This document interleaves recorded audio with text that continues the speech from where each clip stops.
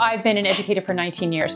LearningByConnecting Education Therapy, really the genesis of it is when COVID hit and students in my classrooms were having difficulty. Teacher colleagues were coming to me, not understanding how to meet the needs of their children in the classroom. And because of my special education background, I was able to give them strategies and help. I stood back, realized that there was a need in my community, and that's when it got off the ground. When a child actually is successful, whether it's gaining confidence in their learning ability, they're able to dig a little deeper once they're giving the scaffolding and the help that they need. I work with the school and the education stakeholders that are already in that child's life. So it's not a one and done. We just don't meet with a student and do it in isolation. Really, it's a team approach. I believe getting involved in the community, it really comes down to being active and participatory.